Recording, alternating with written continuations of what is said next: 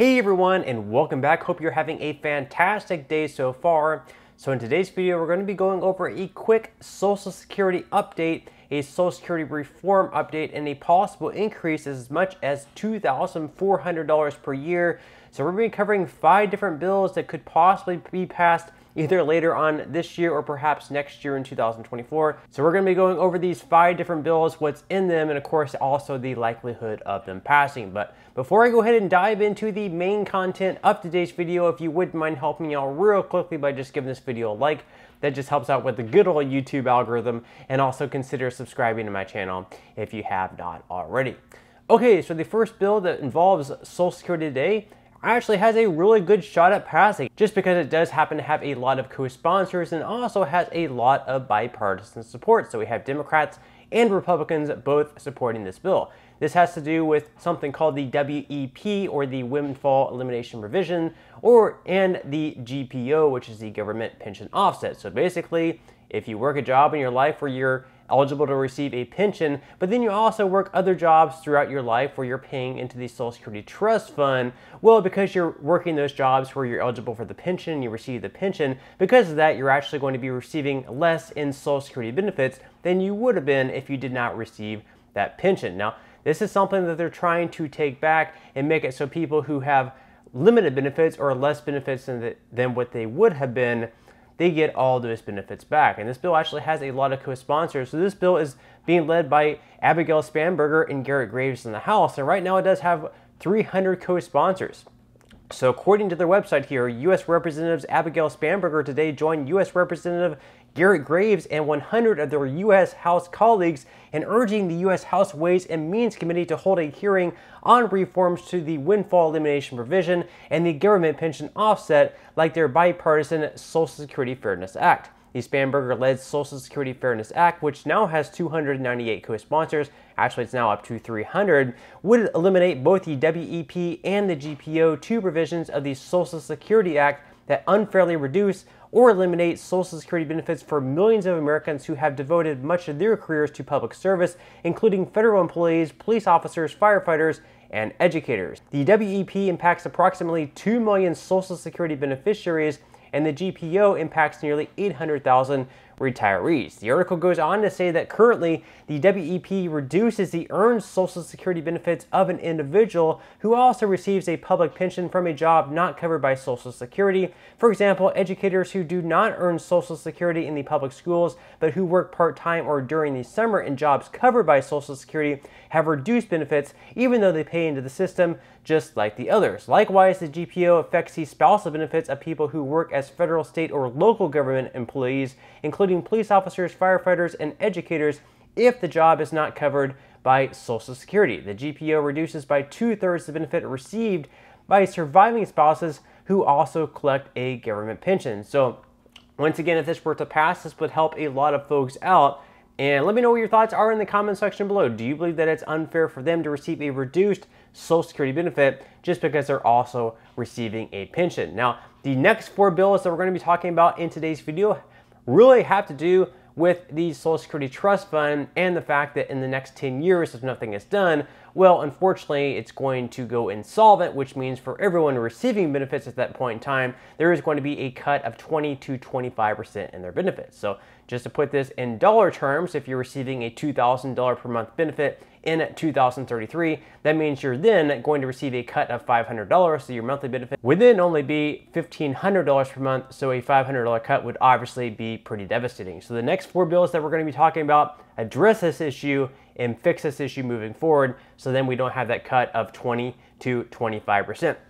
So the first one we're going to be talking about is by a senator in Rhode Island, Sheldon Whitehouse. So in his bill, it's called Medicare and Social Security Fair Share Act. So in his bill, it's going to preserve Medicare and Social Security while safeguarding benefits. So it's going to require taxpayers with over $400,000 in income to contribute a fair share to Social Security. So no matter what their source of income is, high-income taxpayers would pay the same tax rate on their income exceeding that threshold. And it would also require taxpayers with incomes above $400,000 to contribute more to Medicare and close a loophole in the law that favors high earners, as proposed by President Biden. So his bill would not do anything to increase benefits whatever you're receiving in, let's say, 2033 or now, it would not increase other than the cost of living adjustments, but they would also not decrease at the same time. So all this is really doing is implementing more taxes on Americans, those earning above $400,000 per year. Then we have the second bill, the third bill in this video, but the second bill that would change, would fix the Social Security solvency issue. And this one probably has the best chance of passing out of all of them. That's because it does happen to be bipartisan. So we have a Republican senator in Bill Cassidy, he's in Louisiana. And then we have an independent who votes mostly with the Democrats in Angus King. He is a senator in Maine. They have something called the New Big Deal, which would fix the program. Now what they would end up doing is they would end up borrowing $1.5 trillion, and this money would be invested. So think like the stock market, real estate, things like that. And they would leave that money invested over the next 70 years. And over the next 70 years, that money would grow. And then that money would be shuttled back into the trust fund where it would then pay off future benefits. Now, that would cover around 75% of the shortfall. They would still have to cover the remaining 25%. So other ideas that have been thrown around have been like raising the full retirement age up to 69. Perhaps they could implement more taxes on Americans. Right now, you pay 6.2 to 12.4% into the Social Security Trust Fund out of each paycheck. So they're talking about maybe lifting that up to say like 6.4 to 12.8%, or maybe just, raising the income threshold in which you have to pay into the trust fund. So that's another idea that is being thrown out there. Once again, that is bipartisan. It is not yet actually in its way of official bill. It's just something that's being talked about right now. And, in the future, perhaps next year could be the year that this thing could actually pass. So now at this point, we're going to be talking about the next two bills. These bills are probably going to be your favorites just because they because in them, they have a lot of extra benefits in them. You're going to be receiving pretty big increases. So these are probably going to be the two bills that you're absolutely going to love the most. So the first one we're going to be talking about is the one by John Larson. This bill is called the Social Security 2100 Act. So in this bill, it does 12 different things. So it's going to increase benefits across the board by 2%. It's also going to improve the cost of living adjustment so it reflects the inflation actually experienced by seniors. They're going to use either the CPIE or the CPIW, whichever happens to be higher. So every single year, you should receive the maximum benefit that you should be. It also is going to increase benefits to boost lower income seniors. It's going to improve benefits for widows and widowers from two-income households. It's going to restore student benefits up to age 26 for the dependent children of disabled, deceased, or retired workers. It's also going to increase access to benefits for children living with grandparents or other relatives.